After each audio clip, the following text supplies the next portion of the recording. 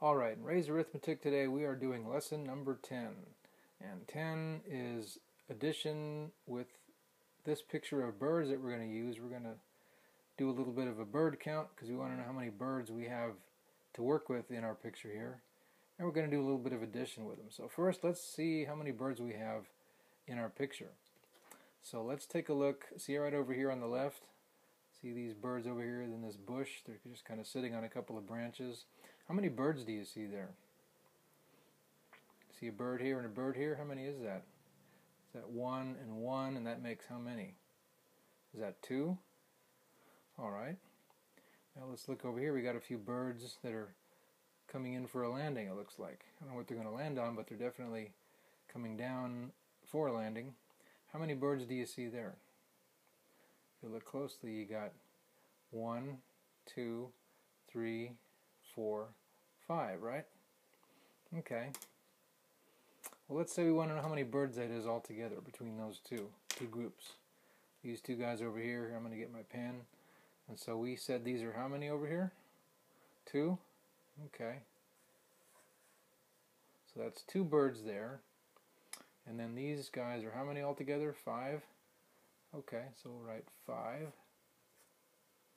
So those are 5. How many is that altogether? 2 birds and 5 birds makes how many? 7? That is right. Just put 7 down here. So it's 7 birds. 2 and 5 make 7. Okay. Now let's look up in the sky. It looks like we got some birds that are flying by. At first it looks like a flock, but you know, when you look closely it looks more like 2 flocks. So you got a group right over here and a group right over here. Okay, let's count them up. That first group, let me get my pen here to point. Looks like we've got 1, 2, 3, 4 birds, right? This really isn't a bird. It looks like, I don't know, hole in the sky or a weather balloon or something, but it's definitely not a bird. But these are 4 birds, right? Okay, then you got this other flock right ahead of it. How many birds do you see there? I would say we've got 1, 2, 3, 4, 5, 6, 7, right? 7 birds in that group, 4 birds in that group. Actually, they're called flocks. Well, how many are 4 birds and 7 birds? In other words, 4 birds here, 7 birds here. How many is that altogether? 4 and 7 make 11.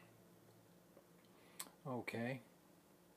So we got a bird count of all the birds in the picture as far as their groups. Now let's say we want to add how many are in the 2, if we add the 2 in the bush and then the 4 up in that little flock above, up in the sky there.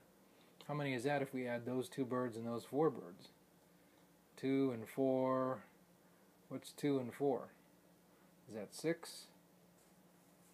So it would be 6 birds altogether between the birds on this side of the picture. Let's look at the other side here. We got this group of 5 down here coming in for a landing, and you got the 7 that are flying by. How many are 5 and 7?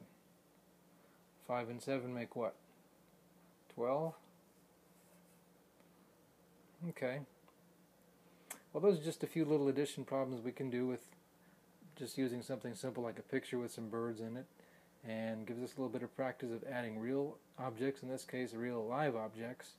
And we'll do some addition problems using some real things and working with numbers in our next lesson, which will be, you can find it at raysarithmetic.wordpress.com, or just go to raysmath.com to find that. Okay, we'll see you next lesson. Bye-bye.